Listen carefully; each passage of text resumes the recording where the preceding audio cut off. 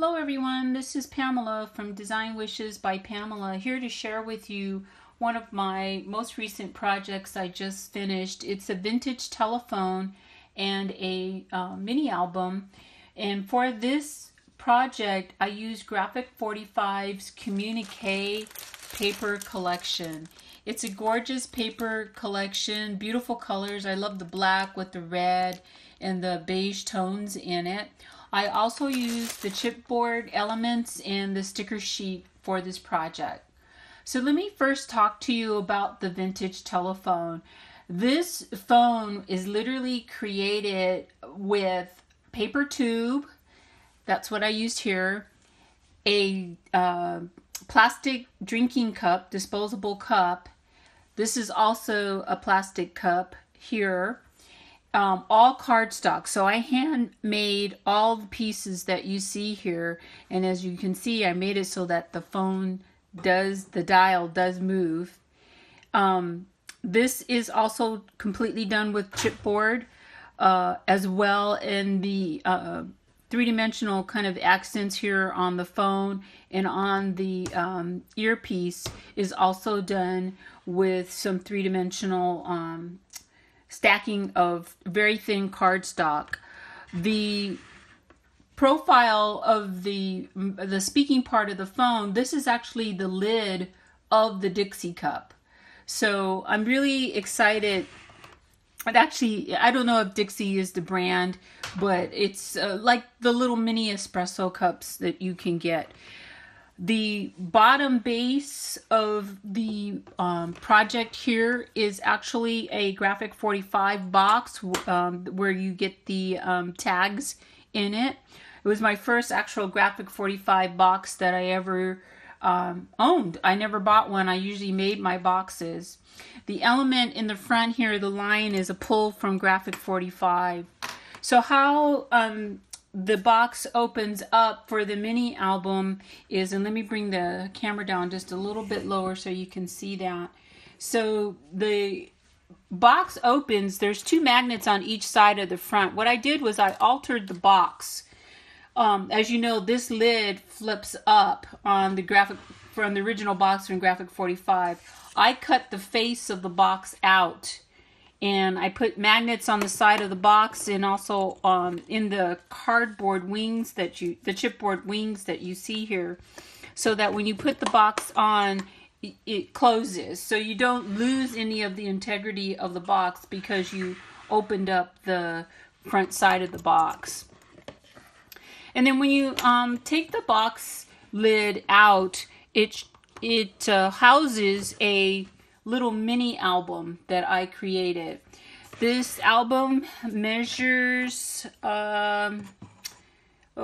it measures about 6 by 4 and a quarter. 6 by 4 and a quarter, and I think it's a 2-inch spine. I kept the album pretty simple, not too much going on. This is some of the cut aparts right here. Let me see if I can also adjust my light a little bit. There's a glare. I'm not sure if that's any better. But there is a cut apart here. This is a chipboard element. I backed it with one of my flower punches here. Just some simple 1/4-inch black satin ribbon that I had in my ribbon stash. This is part of the cut aparts here on the spine, and then the simple back. And what I did was layered paper, and then I made this black frame with cardstock on the front and the back. So when you open up the album, there are 6 pages in the album. The first page is using one of the cutouts, and I just made some banners. There is a pocket right here, and then the first page flips up. Each page has a pocket in the front, and I kept it very plain here. And then it flips over, and for this page, there's one of the Graphic 45 tags that came with the box. And then this is one of the cutouts that I used, and I just made a pocket here. The next page, pretty much similar the way it opens up. Here I did an angled pocket And then I used one of the cutouts. I really think that's a really cute, it's like a little mini newspaper page. I really like that. I made a tag, and there's the pocket here that's open. You can put a tag there, and then the other side. And then the back, I did one of my punch pockets that I usually always do on my albums. For the next page, another angled pocket. I just made a little mini photo mat to go in there, and I added a black dot to so you could easily pull it out. And then on the back side, I made a pocket out of one of the postcard elements that's in the paper collection, and I took some of the cut aparts and I just stuck them in there. And then I attached some ribbon to a little spiral clip that I had to hold this open. This actually opens up. You can slide a photo in there, or you can just open up. For the next page, I put a magnet here. Oops, there's a little bit of glue there on that one.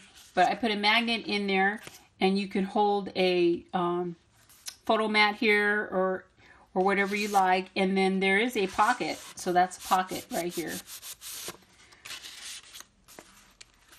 And then that flips open, and then you have your other pocket page, and then your plain page here that you can add elements to or photos. And then this page has a pocket. There's another one of the graphic 45 tags. I used one of the sticker elements on this page here.